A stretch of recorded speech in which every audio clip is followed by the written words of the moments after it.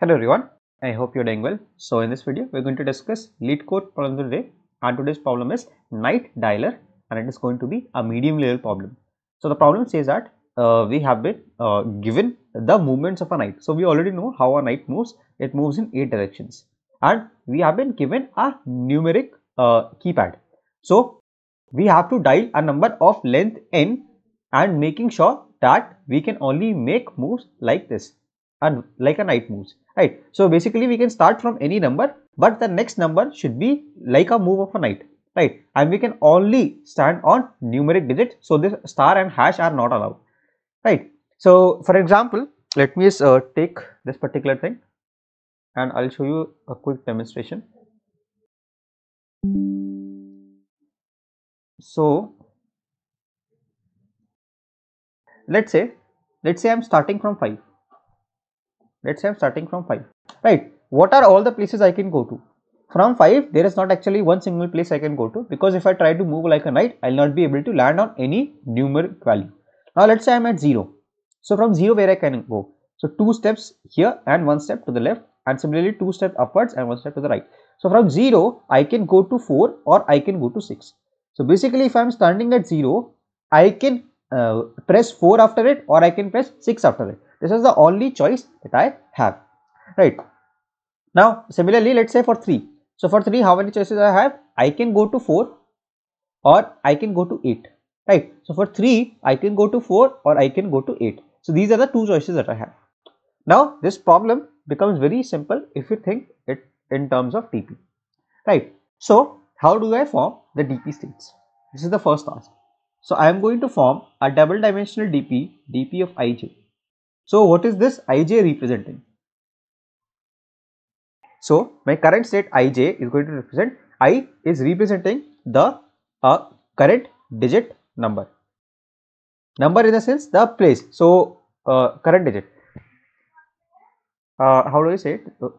Current digit here means that if it is the first digit, or this is the second digit, or this is the third digit of the number that we are currently trying to form. So we have to form an n digit number. So I is representing which of the n digits is this one, and j is going to represent the current number on keypad, right? So with a combination of ij, I know that I am currently on the first digit or the second digit or the third digit, and j is going to represent that if I am currently considering the third digit, I have multiple possibilities. I can be either on 1 or be on 2 or be on 3 or be on 4 or be on 5 and so on, right? So let's say I am currently on the third digit and my I is 3 and my current value is 7, right? So from 7, where can I go? If you look at the knight moves, from 7 I can go 2 here and 1 here. So I can go to 2, or maybe I can go to 6, 2 here and 1 here. So from 7 I can go to 2 and 6.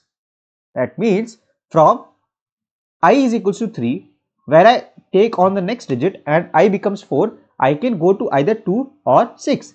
That means dp of I 3, 7 is going to be dp of 4, 2 plus dp of 4 and 6. So what I'm essentially trying to say is, I'm currently at the third digit. Now I want to move on to the fourth digit. So what are the different possible ways for me to move?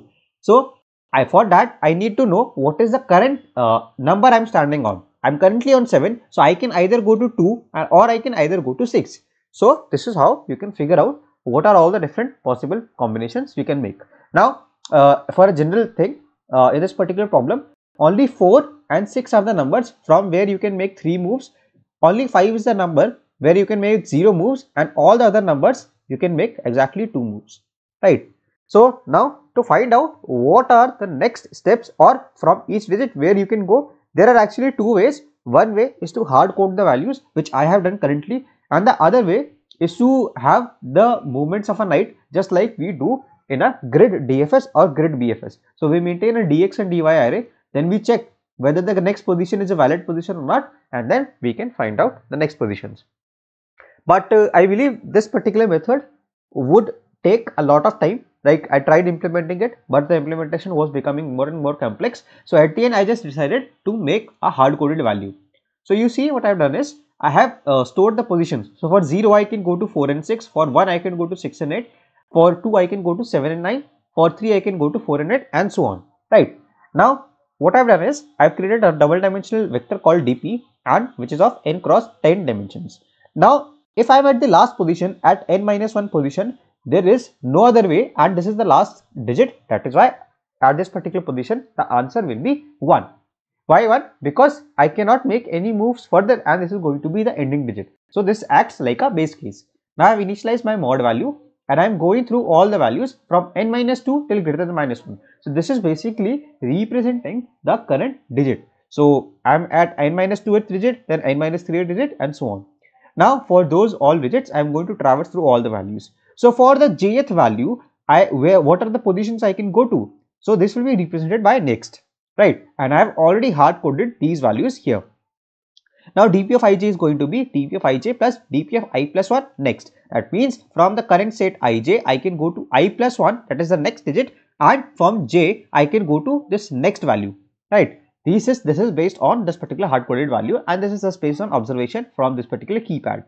Now at the end, I can just return initialize my answer with 0, and since I can start with any of the 10 numbers from 0 to 9, I have to take the summation of all the values at the 0th position, right? So this is what I am doing. I am taking answer as answer plus dp of 0i and taking the mod value.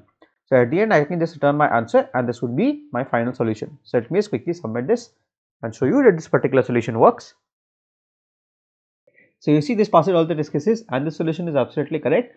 I hope that you guys were able to understand the solution. If you guys did, then consider dropping a like on this video, and don't forget to share thoughts in the comments, because your engagement with this particular video really helps the YouTube algorithm to understand that this video is actually helpful for you, and it will be able to reach much more people like you who want to keep solving new problems. So that is it for today. Till the next video drops, keep coding, stay safe, bye bye.